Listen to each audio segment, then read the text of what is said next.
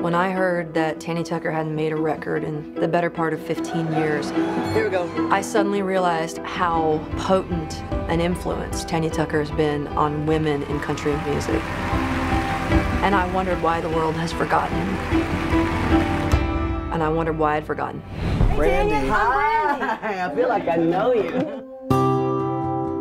I want this record to be a renaissance period in her life.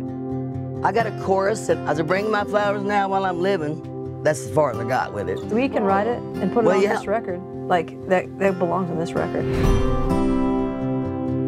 My dad looked across the table at me when I was about 9 years old. And he says, Tanya, do you want to stay here for the rest of your life here in Wilcox, or do you want to go be a star? And I said, well, Daddy, that's not much of a choice. I want to be a star. I'm ready when you are. All right. Well, let's give it a whirl, shall we? The snow don't fall. Would you say your dad, like, gave you your audacity? Oh, yeah. Never give up. Seems like I'm rushing my words. You're perfect. Every time you thought it was you, it's them. After losing my parents, you know, I really kind of lost my mojo.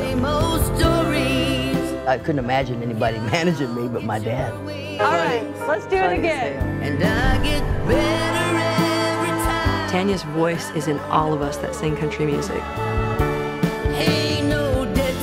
Do you want to be the talk of the town again? I toss and turn with that sometimes. There's all these people that are watching that are wondering, is she going to make it?